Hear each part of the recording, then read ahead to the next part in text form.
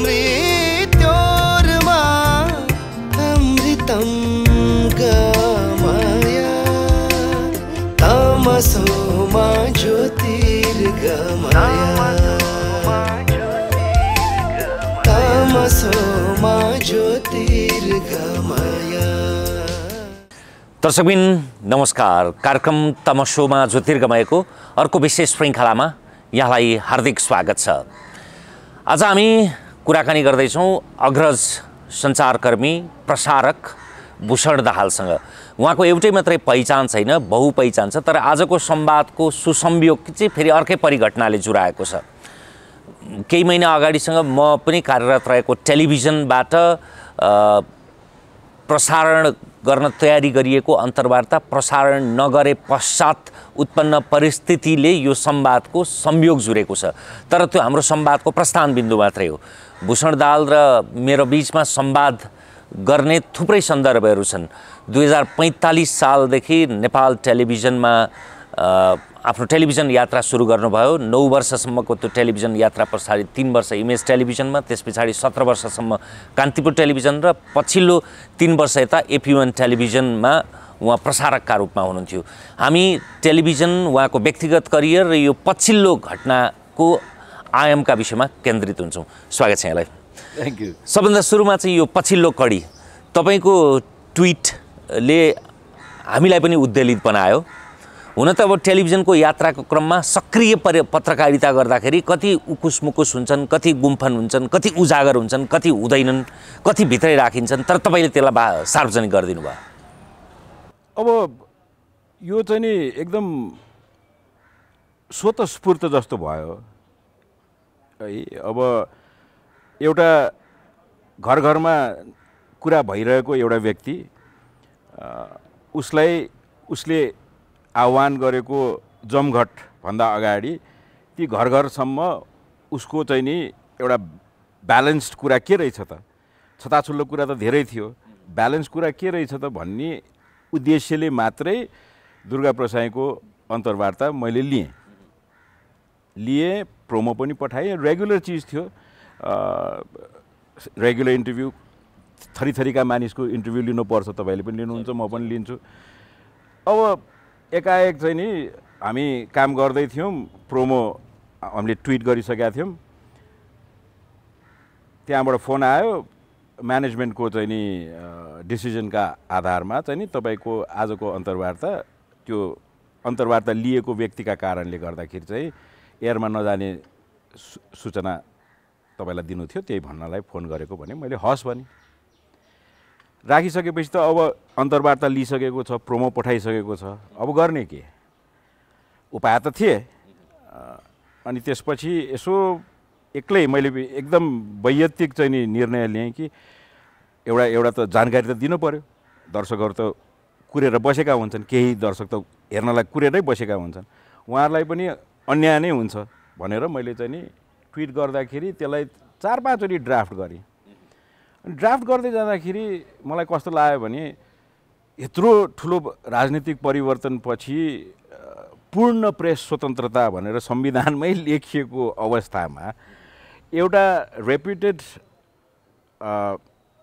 प्रसारण संस्थाले एउटा कन्टेन्ट प्रोभाइडरलाई कुनै अफिसियल चिज पनि होइन, उहाँ जसले डिसाइड गर्नुभएको थियो उहाँसँग जहिले पनि अन्तर्क्रिया भइरहन्छ, सानसाना कुरामा पनि अन्तर्क्रिया भइरहन्छ। उहाँले आफैले फोन उठाएर अथवा टेक्स्ट गरेर भनिदिएको भए पनि अलिकति एउटा लामो समयसम्म एउटै कर्म गरिरहेको मान्छेलाई साधारण लाग्थ्यो होला। तर एउटा कर्मचारीको थ्रु त्यो फोन आउँदाखेरि मलाई चाहिँ नि कता कता बिजाए। अनि बिजाइसकेपछि त्यो ड्राफ्ट ओभर ड्राफ्ट गर्दाखेरि जुन चाहिँ ट्विट तपाईँले देख्नुभयो र तपाईँलाई पनि उद्वेलित अनुमोदन गर्नुभयो भन्नु न, अनुमोदन गर्नुभयो। त्यसपछि चाहिँ नि त्यतिकै गयो, भएको पनि त्यति नै थियो। अनि मलाई चाहिँ नि वाह लोकतन्त्र जस्तो लाग्यो कि त्यसमा मैले गरेको ट्विटका प्रतिक्रियाहरूमा पनि एक थरीले चाहिँ एउटा टेलिभिजनले एउटा अन्तर्वार्ता रोक्यो अनि त्यसका लागि चाहिँ लोकतन्त्रमा प्रश्न उठाउने त्यो त टेलिभिजन प्रसारकको अथवा त्यसको त्यो प्रसारण संस्थाको पो जिम्मेवारी होला त। त्यसलाई टिकटक बन्दसँग माइतीघर बन्दसँग जोड्नु पर्थ्यो र भन्ने पनि छन्। अब सबैको आफ्नो मस्तिष्क हुन्छ, सबैको आफ्नो विचार हुन्छ, विचारलाई स्वागत गर्नुपर्छ, गालीलाई पनि स्वागत गर्नुपर्छ। लोकतन्त्रै त्यही हो। लोकतन्त्रै त्यही हो नि। र मेरो विचारमा पूर्ण प्रेस स्वतन्त्रता भनेकै कुनै पनि विचारलाई नरोक्नु नै हो। यदि कसैको विचारलाई रोकिन्छ भने त्यसमा लोकतन्त्र कमजोर भएकै आभास म जस्तो मान्छेलाई चाहिँ हुन्छ भयो। तपाईको 35 वर्ष टेलिभिजन यात्रा, विभिन्न भूमिकामा, मेरो 20-21 वर्ष, कयौं पटक यस्ता गल्छेडाहरू सामना गर्नुपर्छ। यो पछिल्लो प्रकरण चाहिँ तपाईलाई अब यो धेरै जनतालाई जान्न पनि इच्छा छ, किनभने यो हाम्रो अन्तर्वार्ता प्रसारित भइरहँदाखेरि तपाईले लिएको त्यो अन्तर्वार्ता 10औं लाखले हेरिसके भने पछाडि कति धेरैलाई जिज्ञासा रहेछ। यदि त्यो प्रसारित संस्थाबाटै गएको भए त्यो सामान्य प्रक्रियाबाट जान्थ्यो, 2-4 लाखले पनि हेर्थे कि हेर्दैनथे। तर अब अहिले यसलाई जब निषेध गरिन्छ त्यस पछाडि त्यसप्रतिको चाहिँ उत्कण्ठा झन् बढी हुने रहेछ भन्ने सम्पुष्टि गर्छ। त्यो चाहिँ साँच्चीकै राज्यले रोकेको, सरकारले रोकेको अथवा त्यो प्रसारण संस्थाले मात्रै रोकेको, तपाईको अन्तर्निहित आफ्नो सूचनाले के भन्छ? मैले त्यतिर घोत्लिने कुनै समय नै बर्बाद गरिनँ। मैले जे कारणले भएको थियो भयो, सक्यो। तर अब त्यसमा घोत्लिनु पर्ने के छ र? जे कारणले गरे पनि गर्नेले गरिहाले, मैले हुन्छ भनिहालेँ। टक्राउ पनि गर्न सकिन्थ्यो होला, होइन? त्यसलाई अझै नास्टी पनि बनाउन सकिन्थ्यो होला, तर त्यो मलाई गर्न इच्छा भएन। किनभने उपाय छन्। आजभोलि the sky is the limit, होइन? तपाईँले अब बाथरुममा बसेर तपाईँले चाहिँ नि राष्ट्रका नाममा सन्देश दिन सक्नुहुन्छ नि। सो त्यो टेक्नोलोजी हुँदाहुँदै यो सानोतिनो कुरामा किन फसिरहने? संस्थाको काम संस्थाले गर्ने हो। अब राज्यबाट उहाँहरू चाहिँ नि प्रेसराइज हुनुहुन्छ भने उहाँहरूभन्दा विक मिडिया कोही पनि भएन, होइन? मिडिया त त्यसरी चल्दैन। हामीले धेरै ठाउँमा राज्यले सञ्चालन गरेको मिडियामा पनि काम गरियो। त्यहाँ पनि दृश्य रूपमा चाहिँ नि राज्यले चाहिँ यसो गर यसो नगर भनेको मलाई कहिले पनि सम्झना छैन। मैले हिजो एकजना ब्रडकास्टरले मलाई फोन गर्नुभयो, समीर मणि दीक्षित, उहाँले टेक्स्ट पठाउनु भयो। मलाई कहाँबाट फेरि अर्को चिज फुर्यो कि आई थट म सेन्सरसिपबाट चाहिँ भर्जिनै थिएँ। हिजो मेरो सेन्सरसिपको आधारमा मेरो भर्जिनिटी टुट्यो। त्यो हिसाबले मात्रै मैले हेरेँ। त्यति तपाईँको कुराले नै धेरै कुरा बताउँछ। यदि त्यो प्रसारण संस्था आफैले त्यो गर्छ भने त्यो पनि आफैमा लोकतन्त्रको उपहास हो। तर त्योभन्दा माथिको निकाय यदि सबैले अनुमान गर्ने कुरा के हो भने अब अहिले दुर्गा प्रसाईको समूह र युवा सङ्घको कन्फ्रन्ट्रेसन थियो छ। त्यसको पूर्व सन्धानमा दुर्गा प्रसाईको अन्तर्वार्ता आउनु भनेको त्यो पक्षको चाहिँ प्रचार गर्नु हो भन्ने अर्थमा पनि बुझ्न सकियो भने त्यसको प्रतिरोध युवा सङ्घ अर्थात् त्यसको अडेस लाग्ने भित्ताका रूपमा एमाले गर्न सक्थ्यो। एमाले त्यो संस्थालाई यो अन्तर्वार्ता प्रसारित नगरिदिनु भनेकै आधारमा प्रसारित गरिएन भने त त्योभन्दा कमजोर सञ्चार माध्यमहरू के हुन सक्छ र भन्ने प्रश्न बाहेक अरू के भन्न सकिन्छ र? मलाई त त्यस्तो लाग्दैन है। कुनै प्रेसरको कारणले भन्दा पनि कहिलेकाहीँ प्रेसरै नपरिकन पनि मैले यस्तो गरिदिएको छु है भन्ने प्रवृत्ति पनि त हाबी हुन सक्छ नि। त्यसैले गर्दाखेरि यो बहुदलीय प्रतिस्पर्धा भनेको एक वा दुई समूहको बिचमा जहिले पनि प्रतिस्पर्धा भइरहेको हुन्छ, तममा भइरहेको हुन्छ। अब त्यस्तो अवस्थामा एउटा पक्षको कुरा सुनेर अर्को पक्षलाई निषेध गरिनु भन्नु नै त्यो बहुदलमा विश्वास गर्ने कुनै पनि राजनीतिक दल वा राजनीतिक कर्मीले त्यसो गर्छ जस्तो चाहिँ मलाई चाहिँ लाग्दैन। किनभने आई थिङ्क गैँडाको छाला भइसकेको हुन्छ सबैलाई, होइन? तपाईँलाई मैले अलिकति गाली गर्ने, तपाईँ मलाई भोलि गाली गर्नुहुन्छ सक्यो नि, होइन? मेरो विचारमा त त्यो राजनीतिक प्रेसर, राज्यको प्रेसर भन्दा पनि त्यो सिल्भर प्ल्याटरमा कसैलाई चढाएको हुनसक्छ। मैले चाहिँ यसो गरिदिएँ है भने हुनसक्छ, आई डोन्ट नो। यसलाई अब तपाईँले सार्वजनिक रूपमै लोकतन्त्रको उपहासका रूपमा अर्थ्याए पछाडि त्यो संस्थासँगको सम्बन्धको आजका दिनमा चाहिँ अन्त्यका रूपमा बुझ्दा हिजोका दिनमा अब अर्को हप्ता आउनै बाँकी छ, संवाद हुनै बाँकी छ। किनभने कन्ट्र्याक्चुअल नभए पनि एउटा जेन्टलमेनली एक्जिटै भयो भने पनि जेन्टलमेनली एक्जिट हुन पर्यो। आफ्नो कुरा बुझाएर छुट्टा नाम हुन पर्यो, अनि न रमाइलो हुन्छ। तर अब यदि यो लिस्टमा दुर्गा प्रसाद मात्रै छ भनेदेखि त मलाई भन्नु केही छैन होइन। तर यो लिस्टमा अरू पनि छन् कि होइन, त्यसको जानकारी पनि हुनु पर्यो। तपाईँको पनि त बेला बेलामा AP1मा तपाईँकै पनि त अन्तर्वार्ताहरू रोकिएको भन्ने हामी हल्ला सुन्थ्यो बाटोमा। एउटा पुष्टि भएको त राष्ट्रपति विद्यादेवी भण्डारीको हो।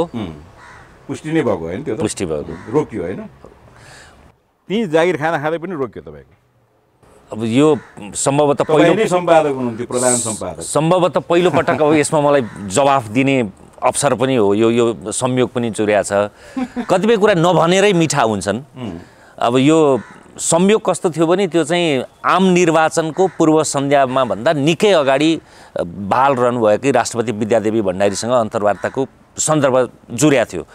एउटा कुनै पनि देशको सेरेमोनियल संवैधानिक राष्ट्रपतिसँगको अन्तर्वार्ता आफैमा दुर्लभ हुन्छ। सम्भवतः उहाँको कार्यकालको त्यो तहको अन्तर्वार्ता पहिलो थियो। तर त्यो प्रसारणको सन्दर्भ कस्तो भयो भने मौन अवधि सकिने पूर्व सन्ध्यामा भयो। त्यसको तपाईँले भने जस्तै दुर्गा प्रसाईको प्रोमो गए पछाडि हल्लीखल्ली मच्चिएर आफ्नो प्रभाव होस् अथवा किस्तीमा त्यो अनुग्रह बुझाउने भने जस्तै त्यस पछाडि उत्पन्न प्रतिक्रियाद्वारा तपाईँ कार्यरत संस्था, म कार्यरत संस्थाकै उच्च व्यवस्थापनबाट के अरे सरकारबाट पनि प्रेसर आयो, विपक्षीबाट पनि प्रेसर आयो, राष्ट्रपति कार्यालयबाट पनि प्रेसर आयो भनेर अनि के अरे सञ्चार मन्त्रालयबाट पनि प्रेसर आयो रोक्नु पर्यो भने पश्चात अब त्यसमा दुईटा कुरा हुन्थ्यो, गर या मर। कि त म प्रधान सम्पादकका रूपमा अथवा प्रसारकका रूपमा मैले के अरे जबरजस्ती कार्यक्रम प्रसारित गर्नु पर्थ्यो र कि त तपाईँको संस्था छोड्नु पर्थ्यो अथवा केही समयलाई धैर्य गर्नु पर्थ्यो। चुनावको पूर्व सन्ध्यामा प्रधान सम्पादकका रूपमा करिब म त्यसको 4-5 महिना पछाडि त बाहिरिएँ संस्थाबाट, किनभने त्यो यस्तो टकरावको अवस्था नआओस् कि त्यही कारणले संस्था छोडो भन्ने नहोस्। तर संस्था छोड्नुपर्छ भन्ने निश्चयता चाहिँ त्यही दिनबाट भएको थियो। मैले उच्च व्यवस्थापनलाई भने पनि थिएँ कि यो यस्तो समयमा यस्तो अन्तर्वार्ता यसरी रोकिए पछाडि त्यो पत्रकारिता त्योभन्दा मुर्झाउने कहाँ हुन्छ र। त्यसैले म उपयुक्त समय आएपछि छोड्छु भनेर मैले त्यति बेलै भनिसकेका थिएँ। सायद त्यो एउटा प्रस्थान बिन्दु थियो। त्यस्ता अरू गल्छेडाहरू पार गर्दै गर्दै त्यसको 5-6 महिना पछाडि एक्जिट भइयो। त्यो अन्तर्वार्ता हुनलाई त्यति बेला निर्वाचनको पूर्व सन्ध्यामा मौन अवधिभन्दा अगाडि अथवा मौन अवधिको समयमा चाहिँ प्रसारण गर्नु भनेको राष्ट्रपति अहिलेका राजनैतिक दलहरू मध्येको कुनै बेला उपाध्यक्ष भइसकेको पात्र भएका कारणले त्यसलाई प्रभाव पर्न सक्छ कि भनेर एक थरीको आशंकाका कारणले भनेर व्यवस्थापनले भनेअनुसार चाहिँ केपी ओलीजीको पनि प्रेसर थियो। तत्कालीन प्रधानमन्त्री शेरबहादुर देउबाजी, उहाँको श्रीमती आर्जु देउबाजीदेखि लिएर सञ्चार मन्त्रालयसम्मको प्रेसर थियो भनेर भनिन्थ्यो। तर जब अन्तर्वार्ता यो कारणले निर्वाचनको र अरूको चासो भएर बजाइएन भनेर ट्विट गर्ने बित्तिकै राष्ट्रपति कार्यालयले त हामीले त त्यस्तो भनेको छैन भन्यो। निर्वाचन आयोग, प्रमुख निर्वाचन आयुक्त दिनेश थपलियाले हामीले त्यस्तो भनेको छैन, कहाँ रोकिन्छ, राष्ट्रपतिलाई कहाँ आचार संहिता लाग्छ भन्यो। अब कसको प्रेसर थियो भन्ने थाहा भएन। योभन्दा बढी भन्नु भनेको चाहिँ इतिहासमा अरू बेला अभिलेखित हुन्छ। तर मेरो AP1सँगको चाहिँ त्यहाँबाट बाहिरिनुको एउटा प्रस्थान बिन्दु त्यो थियो। त्योभन्दा बढी भनिरहनु आवश्यक छैन होला। मैले आजका दिनमा यही प्रश्न तपाईँलाई भने, तपाईँको पनि यो प्रस्थान बिन्दु हो? अब थाहा छैन मलाई अहिले अनेस्टली। म त्यति सानो मन भएको मान्छे त होइन है। तर हेरौँ परिस्थितिले के गर्छ। आज तपाईँले जति बेला टेलिभिजन सुरु गर्नुभयो, नेपाल टेलिभिजन 42 सालमा प्रसारण प्रारम्भ भयो, 41मा स्थापना भयो, त्यसको तेस्रो वार्षिक उत्सव मनाउँदा गर्दाखेरि तपाईँ टेलिभिजनमा प्रसारित गर्नुभएको थियो। टेलिभिजनमा तपाईँ अर्कै आवरणमा, अर्कै कलेवरमा प्रवेश गर्नुभएको थियो। आजको जुन तपाईँको भूमिका छ, एउटा प्रसारकको मात्रै होइन, एउटा जवाबदेही, उत्तरदायी र एक प्रकारले नीति निर्माण तहमा झकझक्याउने तहको। तर त्यति बेला त तपाईँ अर्कै कलेवरबाट प्रवेश गर्नुभएको थियो। त्यति बेलाको टेलिभिजन र आज 35 वर्ष पछाडि फर्किँदाखेरि कहाँ पुग्यो? अब रेट्रोस्पेक्टिभली म बेला बेलामा सोच्ने गर्छु। जुन बेला मैले नेपाल टेलिभिजन प्रवेश गरेको थिएँ त्यति बेला जति कलिलो नेपाल टेलिभिजन थियो म पनि त्यस्तै कलिलै थिएँ है। मेरो जिन्दगीको पहिलो जागिर थियो। कम्पिटिसन थिँदै थिएन। समाचार वाचकलाई त्यो 84 भर्याङमा झ्वाट्ट भेट्दाखेरि सबै रौँ ठाडा हुन्थे, स्टार स्ट्रक भन्छ नि, त्यस्तो किसिमको चाहिँ नि अवस्था थियो। एउटा टेलिफिल्मको पात्र चाहिँ बिस्तारै बदाम छोडाउँदै फुफु गर्दै खाएर आउँदाखेरि पनि ओह त्यो त टेलिफिल्ममा फलानो रोल गर्ने मान्छे भन्ने किसिमको अट्र्याक्सन थियो। त्यो दिन कहिले आउला भन्ने उत्सुकताले नै आधा दिन कट्थ्यो। जुन बेला फर्स्ट टाइम एयरमा गइयो मेरो अनुहार भन्दा पनि मैले बनाएको कार्यक्रम र मैले बोलेको बोली र लास्टमा क्याप्सन आफ्नो नामसहितको नाम, त्यो नामले नै रौँ ठाडो भएको थियो। त्यस्तो जमाना थियो। अनि त्यसपछि म कुपनडोलमा बस्थेँ, सिंहदरबारबाट हिँड्दै जानु पर्थ्यो, गाडी मोटरसाइकल त्यति चलन थिएन। मलाई कस्तो लाग्यो भने अब मलाई सबले चिन्छन्, नाम त्यति आएको छ टेलिभिजनमा, नाम आएको छ, अब चिन्ने जतिले त ओहो तेरो कार्यक्रम जिरो, नथिङ। त्यसले अलि उदास बनाएको थियो, उदासीनता प्रशस्त थियो। यो त चिन्दो रहन्छ। टेलिभिजन चाहिँ कस्तो थियो भन्दाखेरि त्यसपछि मलाई टेलिभिजन के हो भन्ने कुराको ज्ञान भयो। चलचित्र र टेलिभिजनको फरक चाहिँ नि एउटा अब अँध्यारो कोठामा टिकट लिएर सिटमा पेटी मात्रै बाँध्न नपर्ने तर उठ्न नपाइने किसिमको वातावरणमा चलचित्र हेरिन्छ नि। टेलिभिजन चाहिँ नि घरको गज्याङ मज्याङमा अथवा कुनै ठाउँको गज्याङ मज्याङमा, रेस्टुरेन्टको गज्याङ मज्याङमा तपाईँले त्यहाँ भएका मानिसहरूको ध्यान आकर्षण गर्न सक्नुभयो भने वा एवं रीतिले त्यसको तपाईँको ध्यान आकर्षण गर्ने शक्ति बढ्दै गयो भने तपाईँ टेलिभिजनमा सक्सेसफुल हुँदै जानुहुन्छ। तर तपाईँलाई खासै वास्ता गरेनन् भने तपाईँलाई 2-4 महिनामा थाहा भइहाल्छ कि मेरो दाल गल्नेवाला छैन। सो त्यो बिस्तारै विक आफ्टर विक मलाई चाहिँ नि फिल हुन थाल्यो कि बिस्तारै चिन्न थाल्दो रहेछन्। बिस्तारै मान्छेले तँलाई त अस्ति मैले टिभीमा देखेको थिएँ भन्न थालिसकेपछि बल्ल मलाई टेलिभिजनमा काम गरिरहेको छु भन्ने कुराको आभास भयो। त्यस्तो किसिमको एकदम शैशवकालमै थियो टेलिभिजन। बाह्य टेलिभिजनहरूको पनि बम्बार्डमेन्ट थिएन। त्यही झ्यार टेलिभिजन हेर्ने, त्यति बेला क्रिकेट बलै नदेखिकन क्रिकेट म्याच हेर्ने चलन थियो होइन, क्ल्यारिटी थिएन। त्यस्तो बेलामा कति थियो होला र त्यो बेला 10,000 सेट थियो होला काठमाडौँमा, 10-15 हजार थियो होला। अब ती दर्शकहरूलाई एन्टरटेन गरिन्थ्यो। तपाईँले भन्नुभएको जस्तो यस्तो गहकिलो कुरा गर्ने न मगामा बुद्धि थियो, न मगा क्षमता थियो, न रुचि थियो, न त्यो तागतै थिएन।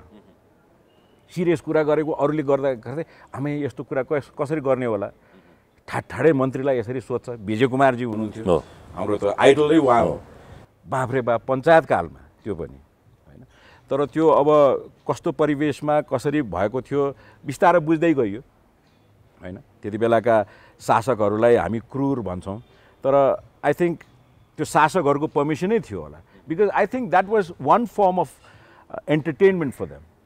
कि कसले के भनिरहेछ यिनीहरूको विचार त हेर्न पऱ्यो, सजिलो भयो नि, भेट्नै परेन। त्यसलाई बोलाएर त्यसको अन्तर्वार्ता भनिन्थ्यो रे त्यति बेला। अब त्यो उहाँहरूलाई त भयो नि, मान्छे चिन्नलाई त केही पनि टाइम लागेन नि। सो त्यो किसिमको टुलका रूपमा सुरु भएको टेलिभिजन अहिले आएर भनौँ न संयौँ छन्। कतिवटा टेलिभिजनको त नामै थाहा छैन हामीलाई, जहाँ गए पनि टेलिभिजन छ। अब टेलिभिजन बाहेक पनि टेलिभिजनका प्रारूपहरू जताततै देखिन्छ। त्यसैले गर्दाखेरि अब फरक छ अहिले र त्यति बेलाको। त अब जति कुरा गरे पनि सकिन्न। तपाईलाई चाहिँ आफू भनेको कोही व्यक्तिलाई चाहिँ आफ्नो कर्म, आफ्नो पथ के हो, आफ्नो बाटो के हो भन्ने थाहा नभइकन बित्छन्। तपाईलाई चाहिँ थाहा भयो कि म टेलिभिजनकै लागि बनेको रहेछु भन्ने? केही समयपछि जुन बेला मैले एउटा एज अ भिजे मैले एउटा सन्डे पप भन्ने प्रोग्राम चलाउँथेँ। त्यो चाहिँ नि प्योरली पाश्चात्य सङ्गीत प्रस्तुत गर्ने, र त्यो पनि त्यति बेला के इन्स्ट्रक्सन आएको थियो भने यो अङ्ग्रेजी गीतको कार्यक्रम हो, नेपालीमा चला भनेर भन्ने कुरा आयो।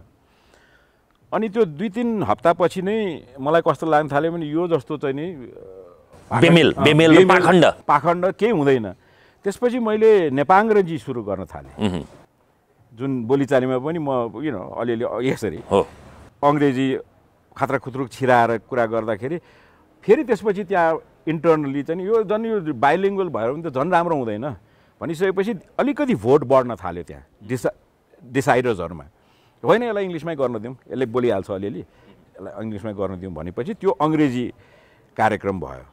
र त्यो कार्यक्रम चाहिँ नि स्पेसली सहरमा बसेका केटाकेटीहरूका लागि एउटा छुट्टै आउटलेट थियो।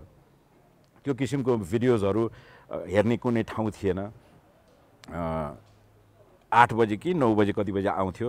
त्यो आधा घन्टा चाहिँ नि केटाकेटीहरू जेसुकै काम जहाँ चाहिँ छ भने पनि त्यो बसेर हेर्थे। सो त्यसपछि जुन बेला मलाई आफ्नो पियर आफ्नै उमेर समूहका केटाकेटीहरूले भेट्दाखेरि जस्तो किसिमको चाहिँ नि उत्सुकताका साथ भेट्न आउँथे, त्यसपछि चाहिँ मलाई लाग्यो ओके यो टेलिभिजन त शैशवकालमै छ, यसमा धेरै चिज कन्ट्रिब्युट गर्न सकिन्छ। अहिले पश्चिमा गीत पो बजाइरहेछौँ त, नेपाली गीतहरूलाई पनि त्यो पश्चिमा शैलीमा चाहिँ नि प्रस्तुत गर्न सकिन्छ कि भन्ने त्यो कुतकुती सुरु भइसकेको थियो। सायद त्यही अनुकरण थियो, त्यही भएर तपाईँ पछि म्युजिक भिडियोमा काम गर्नुभयो। ठुलो अंश त्यसैलाई जान्छ। त्यो कसरी बनाएको होला, ओहो गीतलाई यस्तो मजाले प्रस्तुत गर्न सकिँदैन, नेपाली गीतलाई सकिँदैन। मभन्दा अगाडि अरूले नबनाएका होइन, शम्भुजितजी हुनुहुन्थ्यो, रोशन प्रतापजी हुनुहुन्थ्यो, उहाँहरूले धेरै गीतहरू बनाउनु भएको छ। तर मैले जुन बेला यो भिडियोजहरू बनाउन थालेँ, म इमेज च्यानल जोइन गरिसकेका थिएँ। इमेज च्यानलमा चाहिँ हामीले यो बिहानको टाइम लिएका थियौँ, music could be a good component, light hearted चिज चाहिन्छ मर्निङलाई भनेर हामीले चाहिँ म्युजिक बनाउन थाल्यौँ। त्यसपछि चाहिँ नि अब पछाडि फर्केर हेर्नै परेन। त्यो सन्डे पप भन्ने त आज पनि अब हुन त त्यो 30 वर्षभन्दा अगाडिको कर्म होला होइन, 30 वर्षभन्दा त अगाडिको 35 वर्ष अगाडिको कर्म हो। आज पनि तपाईँको भूषण दाहाल भनेर भन्यो भने ठुलो जमात छ। अहिले त अब 50 कटिसक्यो त्यो हेर्ने जमात नै होइन, त्यति बेलाको टिनेजर होला अथवा त्यसकै हाराहारीको समूह। अहिले पनि तपाईँलाई त्यही आवरणमा त्यही कलेबरमा सबैभन्दा बढी अनुकूलन भएको देख्न पाउँछ, देख्न चाहन्छ। तपाईँले पनि भन्नुभयो कि त्यो सबभन्दा रसको चस्का चाहिँ चास्नी चाहिँ त्यति बेला पसेको थियो, किनभने त्यति बेलाको भ्युवरसिपहरू डेडिकेटेड थिए के, भ्युवर्स पनि डेडिकेटेड थिए, हामी जस्ता सञ्चारकर्मीहरू पनि डेडिकेटेड थियौँ। हामी चाहिँ नि दर्शकलाई कसरी ग्रिप गरेर राख्ने, कसरी उनीहरूलाई रिझाउने भन्ने कुरामा म व्यक्तिगत रूपमा चाहिँ साह्रै गोत्लिन्थेँ। मैले गत हप्ता यो गरेका थिएँ, यो पालि कसरी अट्र्याक्ट गर्ने, थरी चिज गरिन्थ्यो, एक्सपेरिमेन्ट गरिन्थ्यो। हाम्रो लागि प्रसारण नै युट्युब थियो कि होइन, हामी प्रसारणलाई नै एक्सपेरिमेन्ट गर्थ्यौँ र त्यो एक्सपेरिमेन्ट चाहिँ नि एक्सेप्ट पनि गर्थ्यो। किनभने टेलिभिजनमा म्यानेजमेन्टमा बसेका मानिसहरूलाई पनि नयाँ चिज चाहिन्थ्यो र हामी जस्तो चाहिँ नि यङ मान्छेहरूबाट, त्यति बेलाको यङ मान्छेहरूबाट नयाँ चिज आउँदाखेरि उनीहरू पनि रमाउँथे र त्यो इन्करेजमेन्ट पनि थियो, एकदमै ठुलो इन्करेजमेन्ट थियो। पियर्सबाट कम्पिटिसन पनि थियो, रिस राग पनि थियो। त्यति बेला त टेपको चलन थियो, टेपै कोर्ने मान्छेहरू कतिजना त छैनन् होइन। त्यसले झन् नयाँ काम गर्न मन लाग्ने, इखले र रहरले दुइटैले। अनि पछि त्यो एउटा पप म्युजिकको प्रोग्राम पछि मलाई अर्को प्रोग्राम बनाउनका लागि मलाई चाहिँ नि ट्रान्जिसनमा एकदम सकस भयो। अब मैले कसरी, मलाई एक दिन के रियलाइज भयो भन्दाखेरि 2 वर्ष 2.5 वर्ष जति चलाएँ। मेरा प्रोग्राम हेरेका मानिसहरू चाहिँ नि बिस्तारो लाइफमा ग्रेजुएट हुँदै गए। आफू चाहिँ त्यही उमेर समूहमै बसेको जस्तो लाग्यो। केटाकेटी पो भेट्न आउन थाले, त्यसपछि आफ्नो साथीहरू चाहिँ व्यापार गर्न थाले, कोही कता गएर के गर्न थाले। आफू चाहिँ नि त्यही स्कुलका बच्चाहरूलाई अटोग्राफ साइन गर्दै सन्डे पपबाट सुरु भएर सन्डे पपमै टुङ्गिने भयो आफ्नो जीवन। त्यो एउटा सोच आइसकेपछि चाहिँ अब ट्रान्जिट गर्नुपर्छ भनेर म त्यसपछि डकुमेन्ट्री बनाउनतिर लागेँ। डकुमेन्ट्री बनाउनका लागि पनि श्रीवत्स राणा थिए टेलिभिजनमा, पोख्त डकुमेन्ट्री मेकर। अर्जुन राई हुनुहुन्थ्यो, उहाँहरूले बनाएको डकुमेन्ट्री साह्रै मनपर्ने। त त्यसपछि मैले चाहिँ नि हनी हन्टर्स अफ नेपाल भनेर एरिक भ्यालीले चाहिँ नि एउटा फ्रेन्च डकुमेन्ट्री बनाउनु भएको थियो, नेपालको चाहिँ नि वीरमौरीको चाहिँ नि बडा इन्ट्रेस्टिङ थियो र मलाई चाहिँ त्यति बेला फ्रेन्च कल्चरल सेन्टरले चाहिँ नि कोलाबोरेट गर्ने मौका दियो र एरिक भ्यालीलाई मैले भेटेँ र त्यसको नेपाली भोइस ओभर मैले गर्ने मौका पाएँ। र त्यो मौका पाइसकेपछि जुन बेला त्यो स्वराङ्कन भयो त्यसपछि मलाई त्यो भिडियो देखाइयो। मलाई यति जोस आयो नि, यो त अरूले बनाएको चिजमा मैले भोइस हालेँ, यो त मेरै देशको कथा हो, यस्तो कथा त म पनि हाल्न सक्छु। त्यसले मलाई चाहिँ नि प्रेरित गर्यो।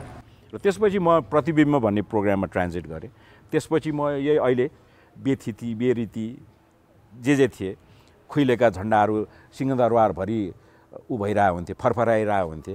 अनि मलाई त्यही झन्डाको एउटा चाहिँ बनाउँछु भनेर मैले यो खुइलेको झन्डा भनेर त्यो बेलामा पनि जबकि संविधानमा इन्ग्रेभ गरेका चिजहरूको बारेमा खिसीटुरी गर्नलाई प्रतिबन्धित थियो भनिन्थ्यो, तर त्यो प्रोग्राम एयर गर्न दियो टेलिभिजन। र नेक्स्ट मर्निङ मलाई अझै पनि सम्झना छ, एकजना मन्त्री हुनुहुन्थ्यो कुन चाहिँ मन्त्रालयमा, उहाँ आफ्नो मन्त्रालयको झन्डा फेर्नलाई अराइरहनु भएको थियो त्यसको प्रभावले। सो त्यसपछि चाहिँ नि फेरि प्रतिबिम्बले मलाई 2-3 वर्ष त्यही अक्युपाई गर्यो र मैले सर्ट डकुमेन्ट्रिजहरू बनाउँथेँ, स्पेसली हेरिटेजसँग सम्बन्धित।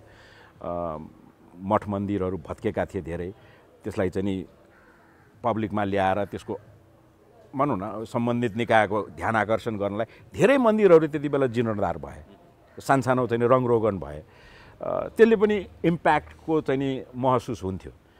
त्यसपछि त अब एक्टिभली लाग्न थाल्यो, जिम्मेवारी पनि बढ्दै गयो। त्यसपछि मर्निङ ट्रान्समिसनको चिफ बनाइएँ, त्यहाँ पनि मैले धेरै साथीहरूलाई लिड गर्ने मौका पाएँ। त्यसपछि लिडरसिपतिर जानुपर्छ भन्ने एउटा एक किसिमको चाहिँ नि जाँगर आयो, जोस पनि आयो, सिक्नु पनि मन लाग्यो। अरू जिम्मेवारी पनि दियो मलाई, इन्टरनेसनल रिलेसन्सको चिफ पनि बनाइयो। सो म अन्य टेलिभिजनहरूसँग चाहिँ सम्पर्कमा रहन्थेँ नेपाल टेलिभिजनका तर्फबाट। त्यो गर्दाखेरि मेरो विश्वव्यापी साथीहरूको पनि एउटा सञ्जाल बन्यो, इन्करेजमेन्ट बढ्यो, विभिन्न मिटिङ्सहरू अटेन्ड गर्ने मौका पाइयो, ट्रेनिङ्सहरू गर्ने मौका पाइयो। यहाँ पनि विदेशका टेलिभिजनका सहकर्मीहरू आउँदाखेरि उनीहरूलाई होस्ट गर्ने मेरो जिम्मेवारीभित्रै पर्थ्यो। त्यसले गर्दाखेरि चाहिँ नि त्यो टेलिभिजनको मोहले मलाई अरू चिज केही सिक्नुपर्छ भन्ने नै मलाई कहिले पनि लागेन। सम्भवतः एउटा ठाउँको स्थायित्व र त्यसमा आफ्नो अवस्थितिमा प्रश्न उठेन भने त्यो मान्छेले धेरै फैलिन र उड्न सक्दैन। यदि तपाईँ नेपाल टेलिभिजनमा स्थायित्व थियो र त्यही जरा गाडेर बस्नुभएको थियो भने त तपाईँका हाँगा यति परसम्म फैलिने थिएनन् नि। फैलिने थिएन। मलाई कस्तो भयो भने अब मलाई त्यो स्थायी जागिरको महत्त्व मैले कहिले पनि बुझ्न पनि चाहिनँ, न मलाई कसैले बुझाए। र मैले एकचोटि चाहिँ नि स्थायी जागिरको लागि दरखास्त हालौँ जस्तो लाग्यो। अनि हाल्दाखेरि चाहिँ नि मलाई त्यहीँको फेरि एक किसिमको क्रूर सञ्जाल हुन्छ नि। म पछि आएको मान्छेलाई चाहिँ नि 7औं तहमा लड्नलाई प्रेरित गरियो, मलाई चाहिँ 6औं तहमा लड भने जस्तो मैले महसुस अवमूल्यन गरेपछि ल जा तेरो जागिरै खान्न भनेर मैले 9 वर्ष नेपाल टेलिभिजनमा कन्ट्र्याक्टको जागिरै खाएँ। I use to make more money because त्यसपछि मैले एड्सहरू बनाउन थालेँ। म 1/3 अफ द नेपाली एड्स म सबै मै बनाउँथेँ। अब त्यति बेला हामी 2 लाख 3 लाख रुपियाँमा एड बनाउँथ्यौँ। अहिले पनि म केटाकेटीहरूलाई सोध्छु तिमीले यो एड कतिमा बनाउँछौ भन्दाखेरि 50,000मा बनाउँछु। अहिले क्वान्टिटी मात्रै बढ्यो, त्यसको क्वालिटी पनि बढेन, त्यसको चाहिँ नि साइज अफ द बजेट पनि बढेन। त्यो नबढेपछि क्रिएटिभिटी बढ्दैन कि। तपाईँले सन्डे पप जस्तो अङ्ग्रेजी माध्यमबाट अङ्ग्रेजी पठितहरूका लागि त्यो पनि युवा पुस्ताकादेखि लिएर विज्ञापनदेखि लिएर श्रव्य दृश्य सामग्री विशेष गरी वृत्तचित्रदेखि लिएर चलचित्रदेखि लिएर म्युजिक भिडियोदेखि लिएर फायर साइड हुँदै ब्राभो डेल्टासम्म यो त टेलिभिजनको करिब 70 रङको रमण भयो नि। म्यानेजमेन्टको पनि अपरेसन अरूले नदेख्ने कुरा हो त्यो त हैन। त्यो पनि एउटा इम्पोर्टेन्ट चिज हो, धेरै महत्त्वपूर्ण।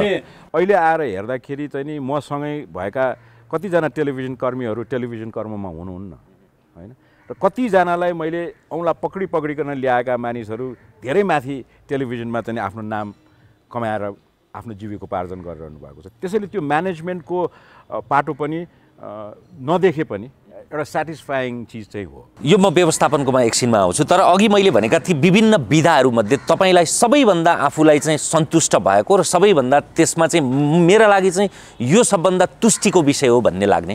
अब हेर्नुहोस्,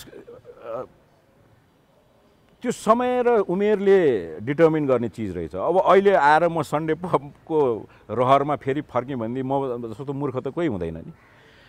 त्यसैले गर्दाखेरि त्यो ट्रान्जिसनल चिज हो। तपाईले आफूलाई आफ्नो करियरलाई लामो बनाउनु छ भने त्यसमा इनोभेसन थप्दै जानुपर्छ। नगरेका एभिन्युजहरू अरूले पनि फलो गरिसकेका, तर त्यहाँ गज्याङ बढ्ता भिड छ भने त्यो भिडबाट निस्किन सक्ने तपाईँका चाहिँ नि एउटा ब्रह्मदृष्टि छ भनेदेखि तपाईँ रेलेभेन्ट हुँदै रहन सक्नुहुन्छ। त्यही रेलेभेन्सको खोजीमै म आजसम्म आइपुगेँ जस्तो लाग्छ। किनभने मलाई यो राजनीतिको कुरा आउँदा पनि आउँदैन थियो, अरूले गरेको मैले एकताका दिशानिर्देश भन्ने प्रोग्राम प्रड्युस गरेँ, डाइरेक्ट गरेँ र त्यसको एङ्कर म आफैमा हुने मेरोमा तागत थिएन, म बुझ्दैन थिएँ त्यति बेला। अनि मैले विजय कुमार पाण्डेलाई रिक्वेस्ट गरेँ, त्यसपछि रेस्ट इज हिस्ट्री। मैले 12 एपिसोड मात्रै गरेँ उहाँसँग। उहाँ मेरो प्रेजेन्टर हुनुहुन्थ्यो, म प्रड्युसर थिएँ, त्यो म डाइरेक्टर थिएँ त्यसको। र त्यो कार्यक्रम पछि अनि मलाई अलिअलि हौसला पनि बढ्यो, बुझिँदो रहेछ त, अलिकति डेली न्युजहरू पढ्ने, भ्युजहरू पढ्ने बानी गऱ्यो भने त सकिँदो रहेछ।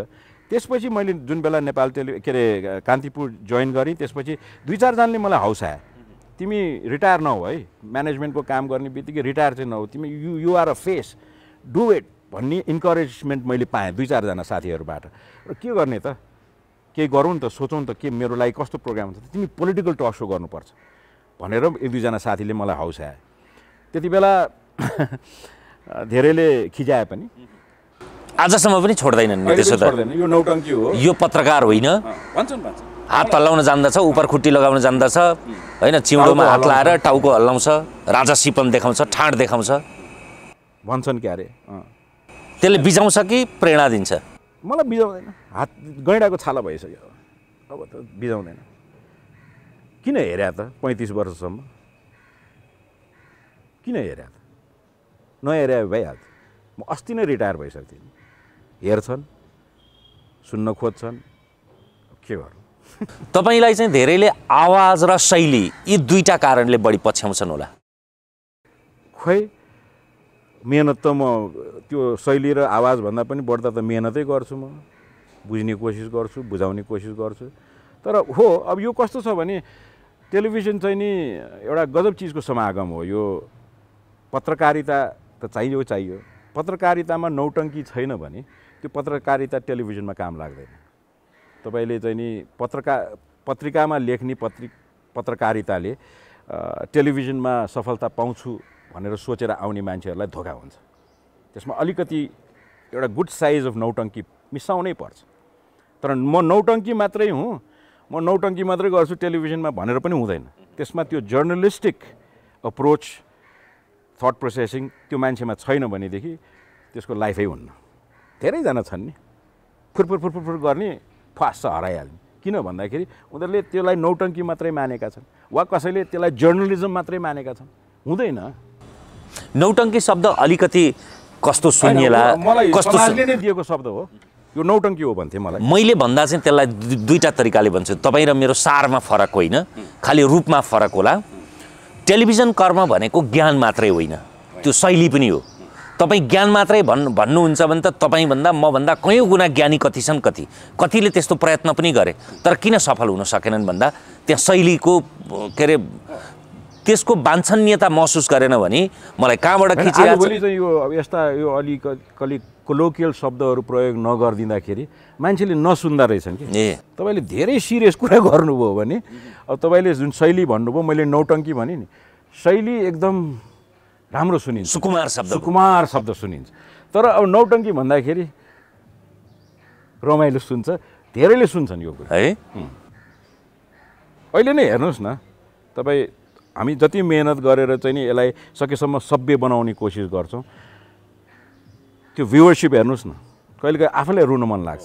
सिरियस कुरा गरेको चिजको सिरियस मान्छे, उसलाई नचिनेको छ, त्यो मान्छे एकदम सभ्य छ भनेदेखि 5-6 हजारले पनि हेरे हुँदैन। तर एउटा हल्लडबाजलाई तपाईँ दुर्गा परसाईको 24 घण्टामा 10 लाख हेर्छन्। होइन, अब नाम नलिउँ होइन, तर तपाईँ हेर्नुहोस् न, सरसर्ती हेर्नुहोस् न, इन्फर्मल चिज अब कतिले त बदमासी पनि गरेका छन् होइन, त्यसै किनेर पनि हालेका छन् भ्युवरसिप होइन। तर कुनै सब्जेक्ट म्याटर्सहरू होइन, तपाईँ अन्तर्वार्ता लिने मान्छे, म पनि अन्तर्वार्ता लिने मान्छे, म अन्तर्वार्ता अहिले म जति रिल्याक्स छु नि, मैले आफूले लिने बेलामा म त कामिरहेको हुन्छु। अहिले पनि काम छुट्छ, त्यसैले अहिले पनि काम छुट्या हो कि। टेलिभिजन खासमा के हो?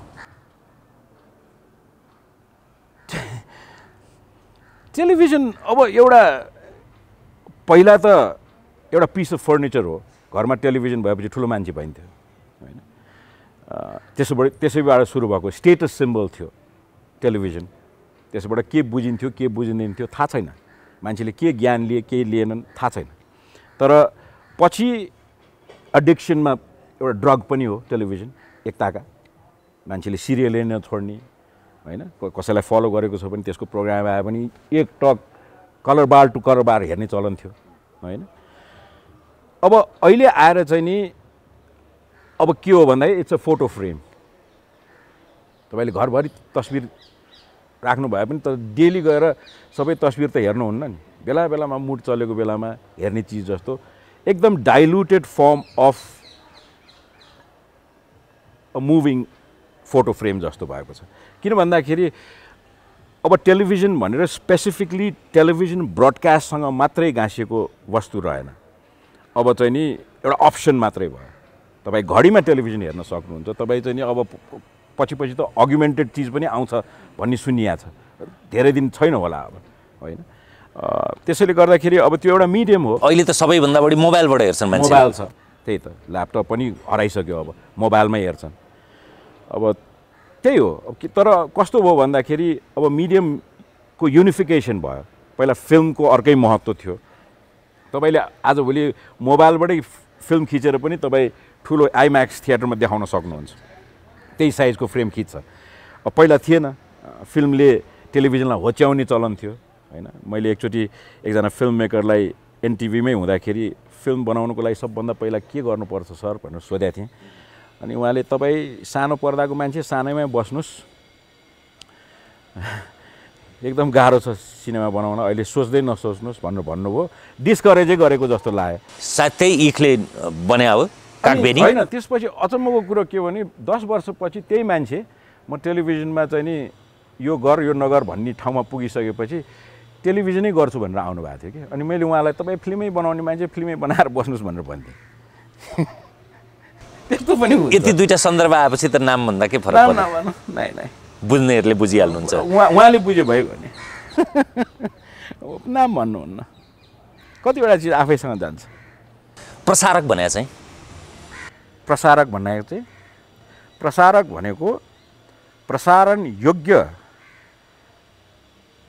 सामग्रीलाई सही समयमा सही पारिश्रमिक दिएर बजाउन सक्ने वा प्रसारण गर्न सक्ने क्षमता भएको व्यक्ति वा संस्था फेरि दुर्गा प्रसाईमै आउँछु यो अन्तर्वार्ता AP1बाट रोकिए पछाडि जे कारणले रोकियोस् अब अहिले त रोकिने कुरै भएन यो त हत्केलाले सूर्यलाई छोपे जस्तो भयो अहिले झन् धेरैले हेरे त्यस पछाडि कतिपय सम्पादकहरू पत्रकारहरूले पनि के भने स्वतन्त्रता र अराजकताका बीचमा सीमा हुन्छ भूषण दाहालले स्वतन्त्रता र अराजकताको सीमा बुझ्न सकेनन् उनले अराजकतालाई प्रोत्साहित गरे त्यसैले त्यो रोकिनु पर्थ्यो त्यो लोकतन्त्रप्रतिको प्रश्न होइन त्यो अराजकतालाई नियन्त्रण मात्रै गरेको तपाईँ आफूलाई पत्रकार ठान्नुहुन्छ प्रसारक ठान्नुहुन्छ अन्तर्वार्ता लिने मान्छे ठान्नुहुन्छ हाम्रो जीवनमा हामीले कस्ता कस्ता अराजक मानिसहरूलाई अन्तर्वार्ता गरेका छौँ भन्नुहोस् त दुर्गा प्रसाद एक मात्र त्यस्तो अराजक व्यक्ति हो जसले आकाश थामेको छ होइन नि त्यस्तो तर्क दिने मानिसले कि पत्रकारिता छोडिदिनु पर्यो होइन चाल सोब्रासँग चाहिँ नि गएर चिया खाने पत्रकार पनि मैले भेटेको छु सम्पादकहरू भेटेको छु त्यो चाहिँ अराजक हुँदैन थियो त्यो पनि कर्तव्य हो नि त्यसैले गर्दाखेरि पब्लिक इन्ट्रेस्ट भएको चिजलाई तपाईले सही मौकामा त्यसको एउटा कन्ट्रोल्ड रूप छाडा रूप त जताततै देखिन्छ नि उसले त्यो के भन्छ त्यसलाई स्ट्रे बुलेट जस्तो त जति पनि बोलेर हिँडेको छ नि जे पनि बोलेर हिँडेको छ नि त्यसको जिम्मेवारी मेरो होइन त्यो मान्छेको व्यक्तित्व के हो त्यसलाई समाहित गरेर मैले प्रस्तुत गर्न सक्नु नै मेरो क्षमता हो र त्यो क्षमतालाई कसैले क्वेसन गर्छ भने गरिरहोस् मलाई केही पनि त्यो डाहा पनि हुन सक्छ मलाई केही पनि भन्नु छैन पत्रकारले चाहिँ तपाईलाई किन नस्वीकारेका सुरुदेखि नै उनीहरुको भाग खान आइदियो भनेर सायद त्यो पनि होला हामीले त स्वीकारेका छौं हैन टेलिभिजनमा हेर्नै नसक्ने टेलिभिजनको क्यामेरालाई हेर्नै नसक्ने पत्रकारहरूलाई पनि त टेलिभिजनमा हामीले स्थान दिएका छौं नि छैन कता कता हेरेर बोल्नेहरूले पनि त टेलिभिजन त चलाएकै हुन् कहिले डाहा गर्दैन किनभने सबैको आफ्नो आफ्नो क्षमता हुन्छ अब फर्टर्निटीमा कस्तो हुन्छ भने नयाँ मान्छे आएपछि त्यस्तो हुन्छ हैन किनभने म रङ्गीचङ्गी कार्यक्रम मात्रै चलाएर बसिरहेको भए खासै केही हुँदैन थियो तर टेरिटरीमा इन्फ्रिन्ज गरेको फिल हुन्छ नि धेरैलाई।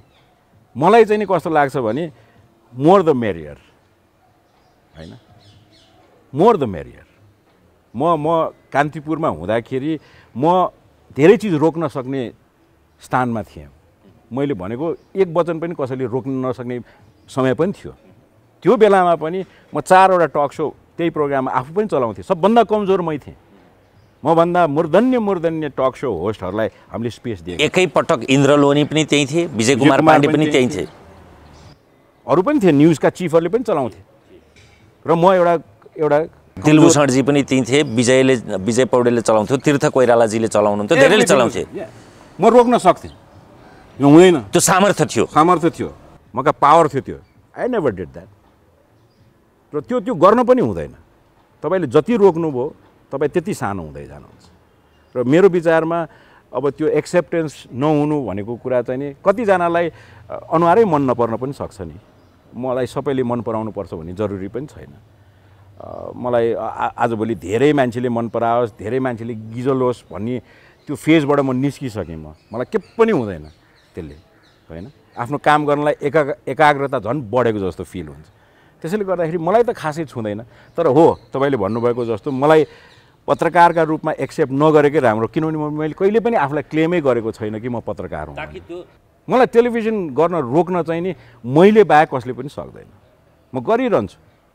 तर जुन दिन मलाई दर्शकले चाहिँ नि भयो हो पुग्यो भनेर मलाई चाहिँ नि भिजिबली वा सुन्ने गरी मलाई भन्न थाल्नुहुन्छ, म भलन्टरीली टेलिभिजन गर्दिनँ। त्यसपछि भलन्टरीली गर्दिनँ। तर क्षमताले भ्याउन्जेल मैले गर्न सक्ने, मका क्रिएटिभिटी हुन्जेलसम्म, मका सृजनशीलता हुन्जेलसम्म म टेलिभिजन गर्न चाहिँ नि छोड्दिनँ। अब त्यसको गर्ने चिज त एउटै हो। यदि मैले कागबेनी चाहिँ नि सेलुलोइडमा बनाउनु परेको भए सायद म 8 दिन थिएँ होला। मैले त्यो मौका के पाएँ भन्दाखेरि रियल फर्म डिजिटल फर्मेटमा फिल्म बनाउने जुन बेला तय भयो, त्यो त पहिलो हो हैन? पहिलो हो। र त्यसमा मलाई चाहिँ नि जोस आयो। यो त मैले गरिरहेको मिडियम हो, यसलाई ठुलो पर्दामा कसरी सिक्न पर्यो। धेरै म्यानुअल्सहरू पढियो, धेरै चिज डिस्कस गरियो, धेरै अग्रजहरूसँग गएर एउटा दुईवटा सेसनमा सिक्ने प्रयास गरियो। चलचित्रहरू धेरै हेरिन्थ्यो, त्यसले पनि प्रेरित गर्यो यो त कसरी देखाउने होला भने। तर पछि त्यो फिल्म बनिसकेपछि एउटै चिज मैले फरक पाएको चाहिँ के छ भने इट्स एन एनलार्ज्ड फर्म। र तपाईँ चाहिँ नि क्याप्टिभ अडियन्सलाई तपाईँले चाहिँ नि अडाएर राख्न सक्ने क्षमता चाहिँ नि फिल्ममा हुनुपर्छ भन्ने कुरा मैले सिकेँ। बनाउँदै सिकेँ। बनाउनुभन्दा अगाडि सिकेको थिइनँ, किनभने कुनै सिनमा चाहिँ नि म फसिसकेपछि यो सिनलाई यहाँनिर काट्दाखेरिसम्म दर्शक ग्रुपमा रहन्छन्, योभन्दा लम्ब्याएपछि हुँदैन। त टेलिभिजनमा कस्तो छ भने टेलिभिजनमा छोटो सामग्री हुन्छ, किनभने समय नै छोटो हुन्छ, आधा घन्टा 25 मिनट। अहिले नै यो टक सोजहरू लम्बेतान भएर चाहिँ लामा हुन थाले। नभए त हामी निर्दिष्ट टाइममै काम गर्नु 25 मिनटमा सक्नु पर्थ्यो। 25 मिनटमा सक्नु पर्थ्यो। त्यसमा एड बढ्न थालेपछि त 20 मिनटमा सक्नु पर्थ्यो। त्यसैले गर्दाखेरि त्यो टाइम कन्स्ट्रेन्ट नहुने, किनभने तपाईँ 90 मिनटको फिल्म बनाउनुहोस् वा चाहिँ नि 110 मिनटको फिल्म बनाउनुहोस्, यु हेभ द फ्लेक्सिबिलिटी, होइन। त्यसैले गर्दाखेरि त्यो चाहिँ नि ग्रिप्ड अडियन्सलाई गर्ने चिज। तर त्यसको पनि साइकोसिस चेन्ज भयो। अब तपाईँ चाहिँ नि संसारको सबैभन्दा ठुलो एक्टरलाई तपाईँ 4 दिनसम्म बिर्सिएर पज गरेर राख्न सक्नुहुन्छ, त्यस्तो अवस्थामा पुग्यो, होइन। फिल्म पनि ऐच्छिक रूपमा हेर्न सकिने भयो। त्यस्तै टेलिभिजन पनि अब कसैले चाहिँ नि 8 बजे कुनै प्रोग्राम हेर्छ भन्ने कुरामा म विश्वासै गर्दिनँ। मन लागेको बेलामा हेर्छु। र त्यो वर्ड अफ माउथ, तैँले त्यो हेरिस् भनिसकेपछि हेर्ने मान्छे ज्यादा हुन्छन्। आजभोलि म यो हेर्नै पर्छ भनेर कसैले पनि हेर्दैन, किनभने त्यही मान्छे हुन्, त्यही 25 जना मान्छे हो। तपाईँले पनि अन्तर्वार्ता लिइरहने, मैले पनि अन्तर्वार्ता, न्युजमा पनि तिनै आउँछन्, त्यही दृश्य हो। नयाँ चिज नल्याइकन अब टेलिभिजनमा चाहिँ नि रिडिफाइन गर्नु बेला भयो टेलिभिजनलाई। त्यसको मिडियम पनि चेन्ज भयो, त्यसको प्रस्तुति र त्यसको चाहिँ नि कन्टेन्ट प्लानिङ अलिकति फरक गऱ्यो भने अर्को 10 वर्ष फेरि टेलिभिजनले जुर्मुराउन सक्छ जस्तो लाग्छ। हामीले इमिटेसन गर्नु राम्रो कि अथवा इनोभेसन गर्नु राम्रो कि अथवा इन्भेन्सन गर्नु राम्रो? अब बिट अफ एभ्रिथिङ, होइन। इनोभेसन नभइकन इन्भेन्सन हुँदैन। इन्भेन्सन भन्नु नै इनोभेसन हो, किनभने नयाँ चिज भयो नि। र फर्स्ट वान के भन्नुभयो त? इमिटेसन। इमिटेसन त the second book was return after the first book was return होइन होइन पहिलो बच्चा जन्मेपछि नै यत्रो 7 खर्ब कति 7 अर्ब जनसङ्ख्या भयो त्यही नै हो त्यसैले गर्दाखेरि it's beet of everything imitation is nothing wrong imitation nothing रङ तपाईँको जस्तो कपाल मैले काट्न पाए कस्तो हुन्छ भन्ने मलाई लाग्यो भने that is good imitation why not मलाई सुहाउँछ भने गर्नु पर्यो होइन त्यही त हो नि त्यसैले गर्दाखेरि it's a culmination of everything त्यत्रो विरासतबाट तपाईँलाई भेट्न पनि 4-5 जनाको अनुमति लिएर मात्रै तपाईँको कोठासम्म जान पर्ने बाहिरको ढोकादेखि एकैपटक त्यो टेलिभिजन छोडेर आउँदा त सडकमा पुगे जस्तो लाग्यो होइन सेन्स अफ लस भयो सेन्स अफ लस चाहिँ मलाई फिल भयो तर कन्सियस डिसिजन थियो होइन किनभने म जागिर भन्ने त्यो फ्रेमबाट निस्किन चाहन्थेँ तर त्यो निस्किन चाहेकै 10 वर्ष ढिलो भयो जस्तो लाग्यो कि मलाई निस्किसकेपछि किनभने यो कोभिडले एकदम रेट्रोस्पेक्ट गर्ने ठुलो मौका दियो खाली दलिन गर्ने आफ्नो पुरानो कुरा सम्झेर बस्ने र नयाँ कसरी अगाडि बढाउने भन्ने कुरामा त्यो कोभिडले पनि मलाई धेरै सहायता गर्यो किनभने सबैजना जबलेस भयो नि त्यसपछि त होइन मैले छोडेको 2-4 महिनापछि कोभिडले 2 वर्षसम्म सबलाई जबलेस बनाइदियो त्यसैले गर्दाखेरि मलाई त्यति फिल भएन तर यदि कोभिड नहुँदो हो त मलाई सेन्स अफ लसले धेरै पिरोल्थ्यो होला र एक दिन मलाई यो रहेका जस्तो भयो कि यतिका धेरै प्रश्न आइसकेका छ क्रेडिबल क्वेसन सोध्नलाई अलि म्यान पावर पुगेन कि मलाई पनि कसैले खोज्छन् कि अनि मलाई अर्को एउटा चाहिँ नि कस्तो लागेको थियो भन्दाखेरि मलाई मेरो जागिर दिने संस्थाले जोगाइरहेको बचाइरहेको छ कि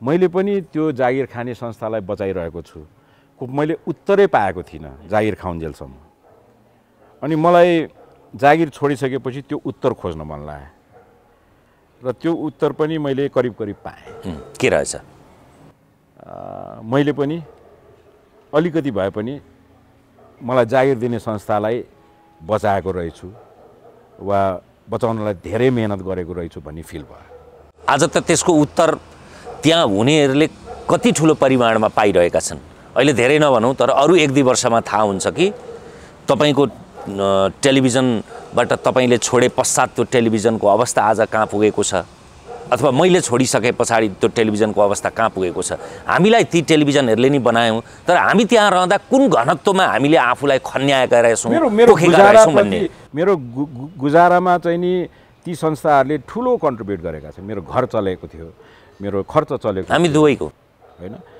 तर एट द सेम टाइम त्यसको रिटर्नमा आफूले दिएको सर्भिस चाहिँ नि त्यहाँ बसुन्जेल थाहा हुँदैन बाहिर निस्किएपछि मात्रै थाहा हुँदो रहेछ त्यो चाहिँ फिल भयो मलाई एउटा संस्थासँग आबद्ध हुनु र त्यसबाट बाहिर निस्किनुमा चाहिँ कति जोखिम रहेछ अथवा कति आनन्द रहेछ एउटा महिना मरेपछिको आर्थिक स्योरिटी बाहेक बाहिरी जिन्दगी धेरै धेरै विशाल धेरै धेरै आनन्द